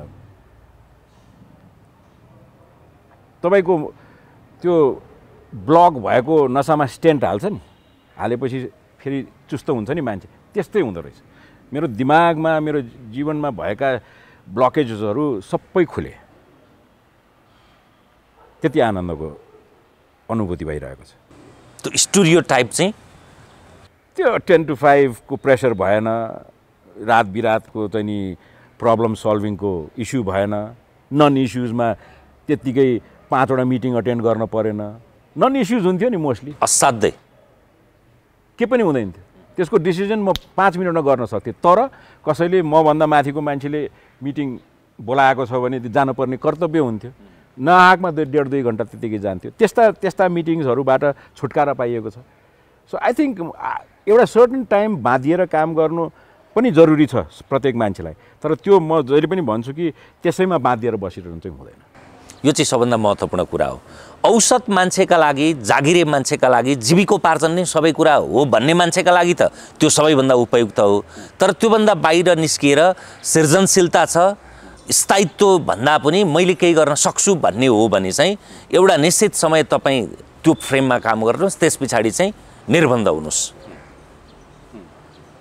त्यसको त्यो रुमानी उडानको र त्यसको त्यो गन्तव्यको दिशाको क्षितिज नै धेरै फराकिलो छ। र यदि त्यो विचारमा हुनुहुन्छ भनेदेखि बेलैमा छोड्नुहोस्। म त सबैलाई त्यही भन्छु। मैले अलिकति ढिलो गरेँ, मैले कमसेकम 10 वर्ष ढिलो गरेँ। त्यो मोहभङ्ग 10 वर्ष अगाडि गरेको भए अझ कन्ट्रिब्युट गर्न सकिन्थ्यो जस्तो लाग्छ। आज चाहिँ टेलिभिजन अथवा सञ्चार कुन अवस्थामा छ? छापा, रेडियो, टिभी यी सबै माध्यमहरू। तपाईँ तीभित्र भएको भए यो प्रश्न मैले सोद्धा पनि सोध्ने थिइनँ, न तपाईँले त्यसको उत्तर दिन सक्नुहुन्थ्यो। सक्थेँ होला, तर त्यो सापेक्षित उत्तर हुन्थ्यो। सापेक्षित हुन्थ्यो होला, अलिक कन्ट्रोल्ड उत्तर हुन्थ्यो होला। पहिला मास मिडिया भनिन्थ्यो नि, मिडिया फर द मासेस भनेर बुझिन्थ्यो। आजभोलि त्यसको शाब्दिक अर्थ नै मिडिया भएको छ। The mass is the media जस्तो लाग्छ मलाई। Everybody is a media person. होटेलको बाथरुममा छिर्दाखेरि पनि मान्छे they are making some media material भने त अब हामी त त्यही कर्म गर्ने मान्छे। मलाई त लाज पनि लाग्छ हैन। त्यसै मेरो प्राइभेट समयमा कसैले खिचिदियो भने मलाई त लाज लाग्छ, किनभने हामीलाई त यो क्यामेरा भनेको त हाम्रो लागि त एउटा पूजा गर्ने चिज हो यो हैन। यसलाई खेलौनाका रूपमा अथवा औजारका रूपमा वा वेपनका रूपमा प्रयोग गर्नलाई मलाई कहिले पनि कसैले धकल नै सक्दैन। यो त पूजनीय चिज हो मेरो लागि। तर अहिले जसरी चाहिँ नि यसको चाहिँ नि सार्वजनिकीकरण भएको छ, त्यसले गर्दाखेरि कता कता मिडिया कर्म नै बाँकी छ र जस्तो पनि लाग्छ मलाई। त्यसरी डाइल्युट भएको छ। मैले छापा नपढेकै कन्सियसली मैले सब्सक्राइब गरेर नपढेको अथवा मेरो घरमा पत्रिका आउन छोडेकै 2-2.5 वर्ष भइसक्यो। मैले लिनै छोडिदिएँ। पढ्छु तर इन अ डिफ्रेन्ट मिडियम। पढ्न मन लागेको चिज पढ्छु, पल्टाएर पढ्दिनँ, गर्दिनँ। टेलिभिजन मैले कन्सियसली चाहिँ नि कुनै अब त्यस्तै ग्लोबल ब्रेकिङ न्युज भयो भने म त्यसलाई 2-4 घन्टा फलो गर्छु। त्यसपछि मलाई एक्ज्याक्टली थाहा हुन्छ कि अब के आउँछ। त्यसपछि हामीले त कामै त्यही गऱ्यौँ। त्यसपछि बकमफुस थपिँदै जान्छ, विचारहरू आउन थाल्छन् हैन। थरीथरीका चाहिने नचाहिने सबै विचार सुनेर बस्नुभन्दा ब्रेकिङ न्युज हेर्छु कहिलेकाहीँ। अब ओटिटी प्लेटफर्ममा आफूलाई मन परेको रुचिकर चलचित्र हेरिन्छ, डकुमेन्ट्रिज हेरिन्छ इच्छा लागेको बेलामा। सो त्यो हिसाबले मेरो आफ्नो एक्सपिरियन्सको आधारमा चाहिँ नि एकदमै डाइल्युटेड, एकदमै पातलो फर्टर्निटी भएको छ। प्रभावकारी चाहिँ कुनै बेला त सञ्चारलाई मात्रै होइन, तपाईँ कार्यरत संस्थालाई 8औं दल भनिन्थ्यो। त्यति प्रभाव राख्ने ल्याकत राख्थ्यो। त्यो समयको माग थियो, त्यो समयका लागि थियो पनि होला। तर त्यो वजन रहिरहँदो रहेछ। त्यो दम्ब पनि भनौँ न, एक प्रकारले दम्ब पनि थियो, आडम्बर पनि थियो। त्यो होइन, त्यो एरोगेन्स किन नहुनु? तपाईँ एउटा सक्सेसफुल अर्गनाइजेसनमा काम गर्नुभएको छ भने त्यो सक्सेसको एरोगेन्स किन हुँदैन? हुन्छ नि। म नेपाल टेलिभिजनमा काम गर्दाखेरि टेलिभिजनै थिएन, त्यो टेलिभिजनको आइडीको दम्ब थिएन र म कहाँ थियो नि। त्यो you feel you are a glorified person हुन्छ नि त्यो। तर त्यो ग्लोरिफिकेसन क्षणिक हुन्छ, हुँदो रहेछ। अहिले त नेपालका सम्भवतः सबै टेलिभिजनहरू आर्थिक दृष्टिकोणले जर्जर अवस्थामा छन्। इभन नेपाल टेलिभिजनले पनि आफ्नो खर्च धान्न सकिरहेको छैन। कान्तिपुरदेखि AP1देखि लिएर करिब सबै टेलिभिजनहरू यो 1-2 वर्ष यता कोभिड पछाडि चाहिँ देशको अर्थतन्त्र पनि खुम्चियो, विज्ञापन बजार पनि खुम्चियो, त्यस पछाडि जनशक्ति पनि एकदमै बहिर्गमित हुने क्रम झन् ऊर्ध्वगमनमा अगाडि बढिरहेछ। यसको भविष्य कस्तो देखिन्छ? हेर्नुहोस्, यो एकदम एप्ट प्रश्न एट द एप्ट टाइम जस्तो लाग्छ मलाई। मिडियाले अहिले आएर कमाइ छैन भन्नु पापले भरिएको अभिव्यक्ति हो जस्तो लाग्छ मलाई। त्यो मिडियाले अहिले बिजनेस छैन भन्नु यतिका वर्ष कसरी टिक्यो त? थुप्रै कर्मीहरूले आफ्नो सेवा दिएको कारणले धेरै वर्षसम्म धेरै रुपियाँ बटुले नि। यदि क्राइसिसमा छ मिडिया भने त्यो हिरा फर्ने बेला होइन। त्यो 20 वर्ष कमाएको पैसा कहाँ गयो? सो अहिले जसले चाहिँ नि तलब दिन सकिरहेको छैनन् भन्ने समाचारहरू सुनिन्छ नि, त्यो एकदम अदृश्य किसिमको पाप हो मेरो विचारमा। म यदि मिडिया ओनर भएको भए, म मिडिया ओनर नहुँदाखेरि पनि मेरो उद्देश्य चाहिँ कर्मचारीहरूले टाइममा तलब बेग बरो स्टिल, म यही नै भन्थेँ, यति गतेभित्र बेग बरो स्टिल तलब रोकिनु हुन्न। तर अहिले आएर चाहिँ नि आर्थिक मन्दीका कारण बिजनेस छैन भनेर त्यही पारिश्रमिक रोक्ने जुन एउटा प्रवृत्ति बढेको छ नि, त्यो अदृश्य पाप हो। त्यसैले गर्दाखेरि म कुनै पनि मिडिया क्राइसिसमा छ जस्तो मलाई लाग्दैन। मिडिया ओनर्सहरूले आफ्नो पखेटा फिजाए, मिडियाको कमाएको नाम, मिडियामा कमाएको पैसा अन्तै लगानी भयो, त्यसैले मिडिया क्राइसिसमा भयो। तर म चाहिँ नि यदि मिडिया चलाउने कसैले जमर्को गरेको छ भनेदेखि सुखका दिनमा कमाएको धन save it for the rainy day, र कहिले पनि त्यो चिज भन्न उहाँहरूलाई छुट छैन कि अहिले मन्दी चलिरहेको छ। त्यो जुत्ता पसल होइन नि त, चाउचाउ कारखाना होइन नि, उत्पादन घटाउँछु बढाउँछु भन्ने। अब नाफा छैन, त्यस पछाडि कर्मचारी कटौती गर्छु, त्यो पनि असाध्य बलात् रूपमा, होइन? दोहोरो संवाद पनि अस्पतालले गर्न मिल्दैन, पब्लिकसँग रिलेटेड कुनै पनि चिजले गर्न मिल्दैन, कुनै पनि चिजले गर्न मिल्दैन। सिनेमा हल त बन्द भएनन्, होइन? त्यत्रो करोडौँको लगानी भएको दे वेटेड, होइन? एकताका त लागेको थियो नि, अब त जिन्दगीमा सिनेमा हलमा कोही पनि छिर्दैनन् भन्ने लागेको थियो नि त। तर 2 वर्षको घाटा सहेर, 3 वर्षको घाटा सहेर पनि त सिनेमा हल त चलिरहेन। यदि सिनेमा हल चल्न सक्छ भने मिडिया हाउस चल्न सक्दैन? सक्छ नि। सो कुनै पनि क्राइसिस कतिवटा चिज आर्टिफिसियली इन्फ्लिक्टेड छ मेरो विचारमा। हो, यसले डाउनसाइज गर्छ, मिडियाको फर्टर्निटीलाई सानो बनाउँछ भने मलाई भन्नु केही पनि छैन। ब्याङ्कहरू पनि त मर्ज लेट द मर्ज नहुने, बन्दै होस्। मर्ज भएर फेरि इन्ट्रेस्ट मिलेन भने मर्ज भएको केही पनि काम लाग्दैन। मर्ज हुनुपर्छ भन्न खोजे, सङ्ख्या घटाएको छ, सङ्ख्या घटोस्, घट्नै पर्छ। यतिका मिडिया चाहिँदैन हामीलाई। अहिले जे पनि हामी कहाँ जे छ त्यसको त्यत्रो आवश्यकता हामी कहाँ छँदै छैन। कफी सपकै आवश्यकता यतिका छैन, होइन? एउटा स्ट्रिटमा एउटा कफी सप भए पुग्यो नि, कुनै पनि चल्दैन, खोइ मान्छे देखिन्न भनेपछि धेरै भएको कारणले नचल्या हो नि, होइन? अथवा मभन्दा राम्रो अरू कोही छ भने त्यहाँ मात्रै जान्छन्। सो त्यही हो। मलाई चाहिँ नि कस्तो लाग्छ भने मिडिया कर्म दुखिया भएर गयो। मलाई मिडिया कर्ममा उद्धत मानिसहरू गलत बाटोमा लाग्लान् भन्ने डर लाग्न थालिसक्यो। गलत बाटो भनेको मिडियालाई चाहिँ हतियार बनाउने जुन सुरु भइसकेको छ। तपाईँलाई पनि थाहा होला, ठिक, वेपन भइसक्यो मिडिया। यो वेपनाइजेसन अफ मिडियालाई बन्द गर्न जरुरी छ। कसैलाई पनि फाइदा गर्दैन, समाजलाई पनि फाइदा गर्दैन, कुनै व्यक्तिहरूलाई पनि फाइदा गर्दैन। बदमासहरू डराउन्, तर सधैँ मान्छे त ढुक्क हुनु पर्यो नि। यो त मोरल पुलिसिङ हो नि, पुलिस जस्तै। अब अन्त्यमा देशको अवस्थाबाट टुङ्ग्यौँ, जनविरक्ति, जनबेचेनी, सबभन्दा ठुलो कुरा आश। अब यहाँ बस्न सकिन्छ, बस्नुपर्छ, मेरो भविष्य छ भनेर न वर्तमान छ न भविष्य छ। अहिले बुढो पुस्ता र भर्खरको पुस्ता मात्रै नेपालमा छ। अरू जान सक्नेहरू जति युरोप अमेरिका जान्छन्, त्योभन्दा अलिक कम आर्थिक स्रोत हुनेहरू कतार मलेसिया जान्छन्, त्योभन्दा पनि कम स्रोत हुनेहरू भारत जान्छन्। अनि असाध्यै तपाईँको जानै नसक्ने नचाहने केही मात्रै यहाँ रहन्छन्।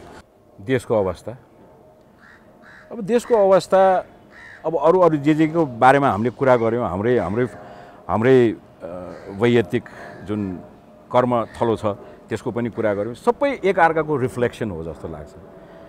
अब देश ठिक भइदिएको भए अहिले हामीले गरिरहेका घणात्मक कुराहरू गर्नै पर्दैन थियो। अब देश किन ठिक भएन भन्दाखेरि अन्तिममा गएर थेग्रिने चिज त देशको राजनीति नै हो, नेतृत्व नै हो, नेताहरू नै हुन्, होइन? अब उहाँहरूलाई मन परोस् मन नपरोस्, उहाँहरूकै कारणले गर्दाखेरि देशले यो अभिगत भोगिरहेको जस्तो लाग्छ।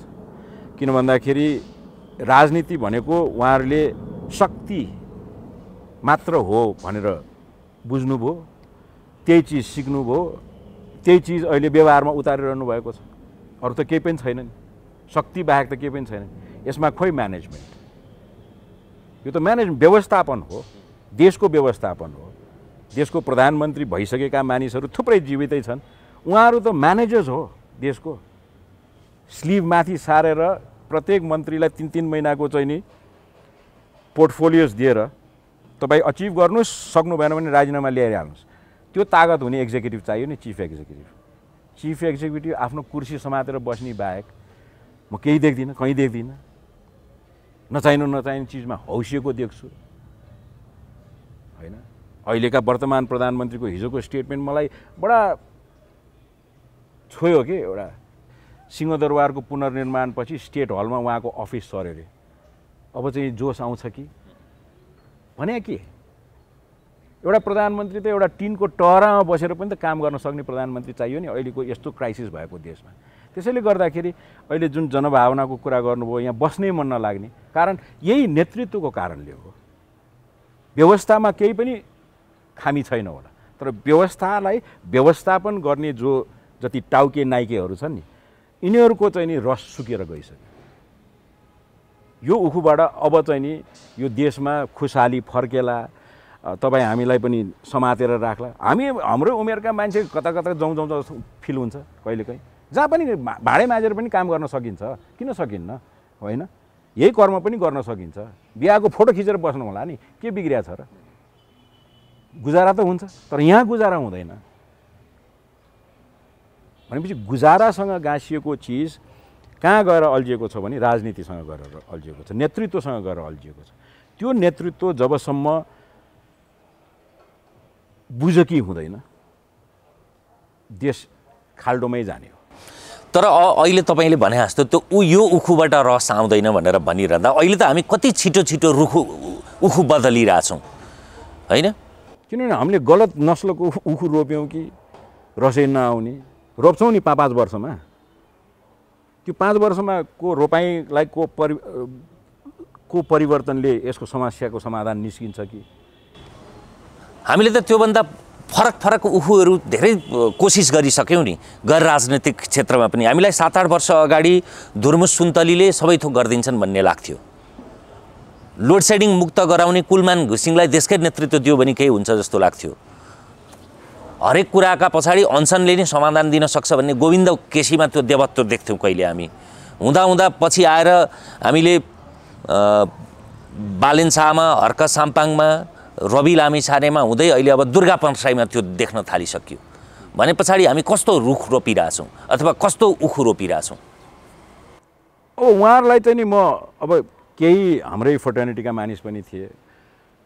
सिन्सियरिटी भनेको आफूलाई आउने काममा सिन्सियर हुनु पर्यो होइन।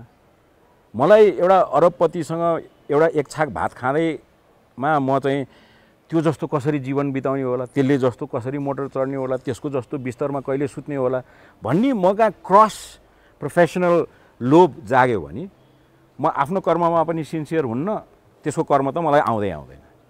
अहिले जुन यो क्रस प्रोफेसनको जुन छ नि, होटिट्याउले आकाश थाम्ने जुन प्रवृत्ति बढेको छ, त्यो झन् डरलाग्दो अवस्थिति हो। अहिले लिएका नाममध्येमा कसैलाई यदि नेतृत्व वा राजनीतिको जोस छ वा नलेज छ भने उसले गर्दा भयो, उसले नेतृत्व दिन्छु भनेर गफाके भयो, केही छैन। कसैलाई बेनिफिट अफ द डाउट पनि दिनुपर्छ।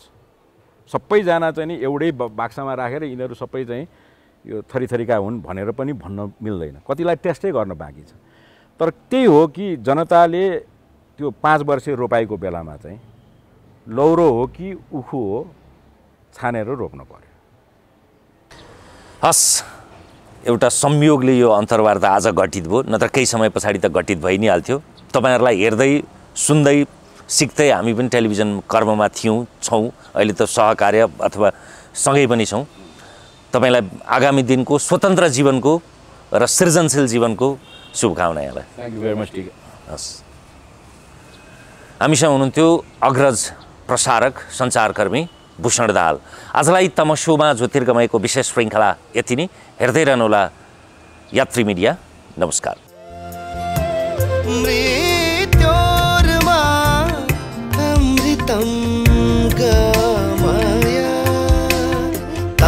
तमसोमा ज्योतिर्गमय